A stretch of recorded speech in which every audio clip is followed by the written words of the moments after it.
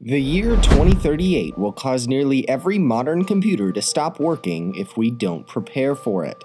This isn't because of some massive virus or degrading hardware, it has everything to do with how we keep time. Nearly every computer in the history of modern computers keeps time using a 32-bit integer counting forward from 000000 UTC on the 1st of January 1970. This instant of time was set as the standard for modern computing systems, but there is a major problem. 7 seconds after 3:14 a.m. UTC on the 19th of January 2038, the 32-bit integer storing this time data will run out of positions. The last time that can be represented in the Unix 32-bit timecode is 2 to the power of 31 minus 1, or 2,147,483,647 seconds after the 1st of January 1970. Times after this point will wrap back around and be stored as negative numbers. This is caused by the storage system running out of integers to modulate, leaving only a sign to change. Computers will then interpret this as the 13th of December in 1901 and onward rather than the actual 2038 date.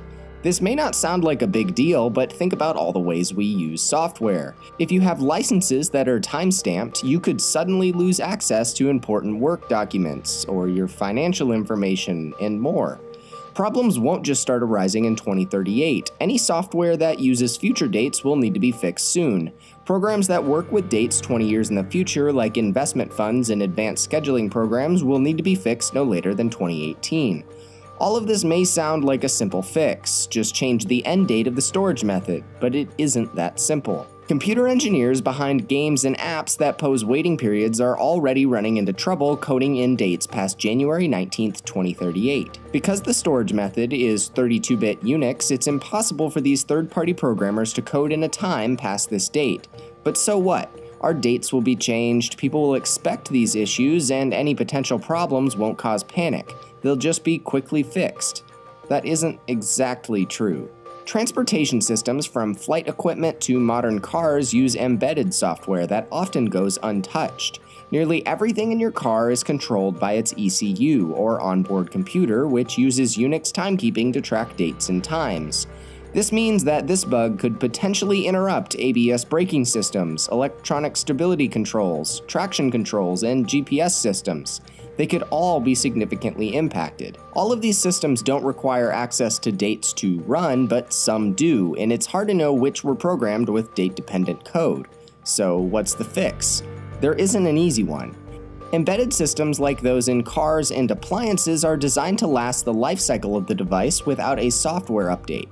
Connected electronics can be quickly fixed with a software update when the time comes, but these embedded systems will likely wreak the most havoc in 2038 since most won't be updated. One option is to change the date storage system of the 32-bit integer to an unassigned 32-bit integer. This would theoretically allow for date storage all the way to 2106, but any system that used a date prior to 1970 would run into issues accessing the data. If we increase the data storage to 64-bit, we would run into compatibility storage issues between older systems that only use 32-bit data storage. There's no current universal solution to the problem, and even the most widely accepted fixes still have bugs in certain usage areas. There is, however, positive news.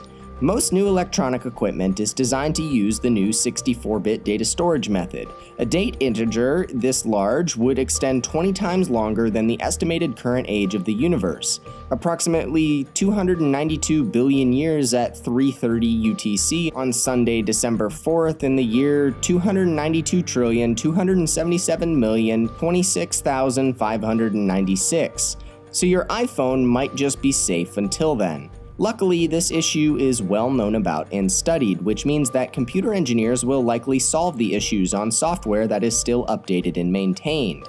However, your mint condition 1997 Prius that you have in your car collection in 2038, well, you may not be able to drive it after 3:14 a.m. on January 19th, 2038.